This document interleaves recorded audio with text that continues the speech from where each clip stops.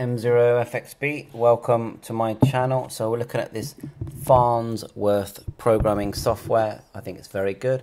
You can install TYT tools, new firmware, but you can also just add channels and save channels. So let's download it here. It's called Editcp 1.0.31. Click that, run it, and you'll end up with this program here, nice and easy. And I'm on Windows 10, so we'll also make sure we've got our cable connected, TYT cable here, MD380. So we'll just look at our device manager, and don't look in ports, look in USB serial, and you want to be finding STM device in DFU mode. If you haven't got that, go to the RT3 Retivist site and they'll have the driver, or MD380 for your USB cable. But most Windows 10, 11 machines will install that automatically. Back to the program. The first thing we do is our basic information. So let's read from the radio. Click radio at the top here, read. Choose the radio we're on. You can do the single band model or the dual band. You've also got other models like the MD9600. And this model is 70 centimeters, and we'll click OK and it will read the radio. It's a lot simpler than searching through a code field. Right, I'm going to ignore the error there. So let's have a look at what we've got on this radio. So we'll go to General Settings, and then up here we've got M0FXB, and we've got my DMR number, so that's crucial. You do need these to use the DMR radio. Let's have a look. Other parameters. Well, nothing I want to immediately change. Low battery intervals. TX preamble duration. I'm guessing that's how long you can speak for. 300 sounds about right, so that all sounds good. You've even got your group core hang time and private core hang time, which is nice. And if you manual key a talk group, you need hang time for it to stay on that channel. Backlight, password we don't need. PC programming, I've never used that, but it looks like you can do PC programming. I'm not really clear on it, so alright, move on from that. Close that window. Menu items. This is what's going to show up in your menu, and I like everything to show up, to be honest. I'm going to click everything. There you are, I've put everything on there. Close that, and let's go to channel. Let's create a new channel. Let's call it GB3WR, so we'll go add, and we're going to click.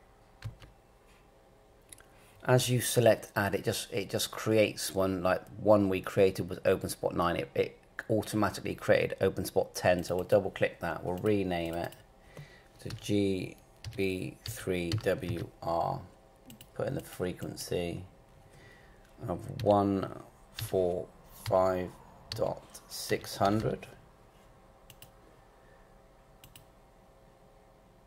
Need to get some more noughts in there by the looks of it.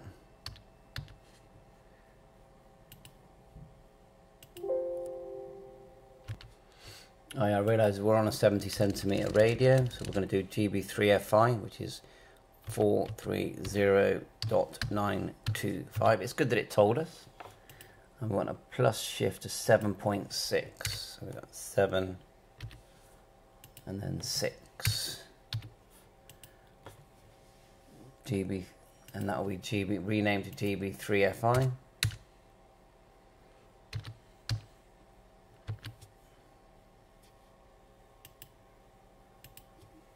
Like so. Power, RX, TX. That's interesting, you can change the power on either. Squelch, it's an analog channel. We need to get our timeout a bit higher.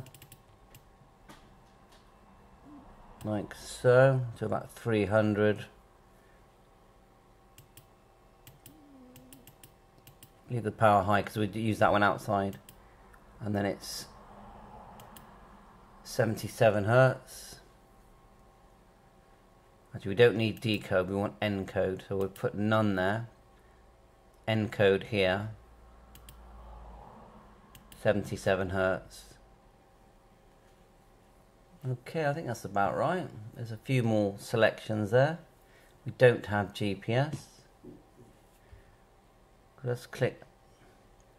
Let's now go to our actual zone and add that in. So we'll go zone. We'll add it to analog repeaters here. So click that.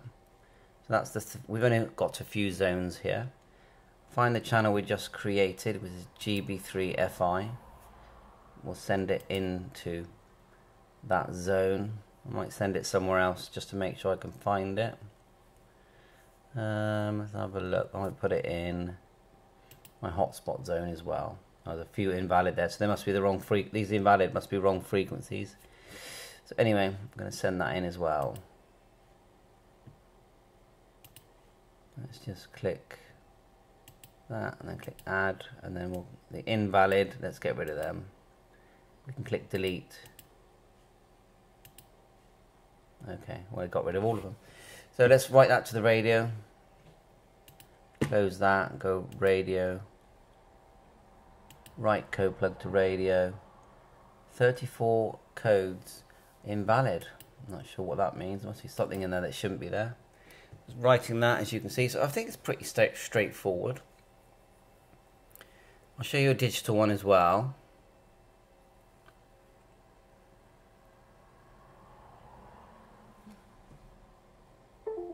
Okay, that's that already written in.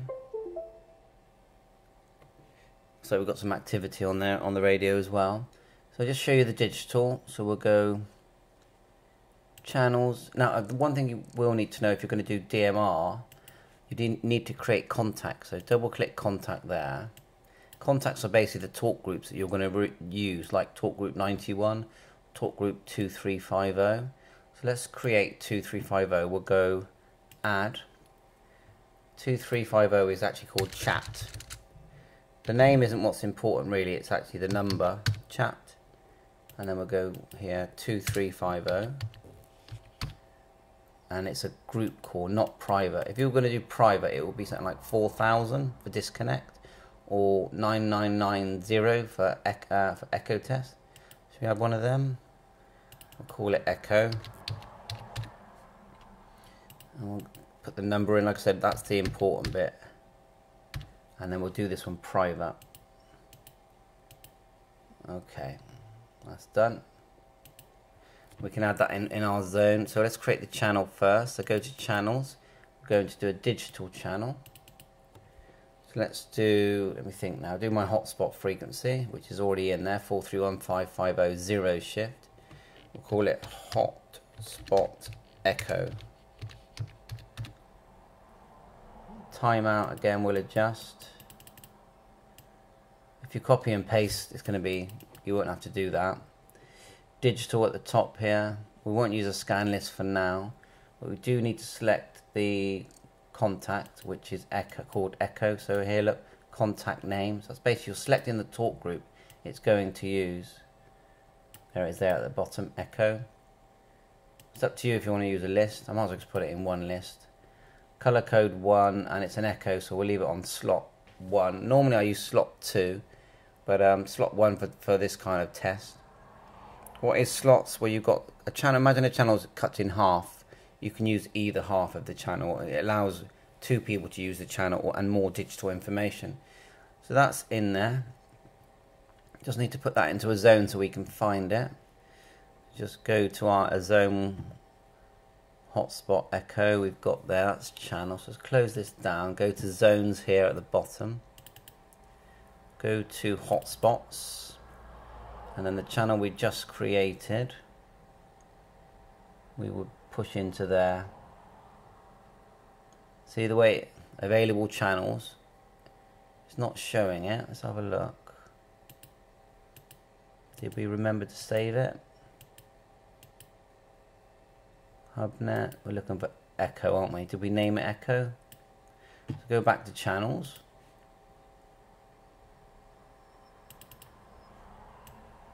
Hotspot echo, digital. Didn't leave anything else to be hotspot echo. RXTX, digital, it's all there. Let's click add just to make sure it's in there.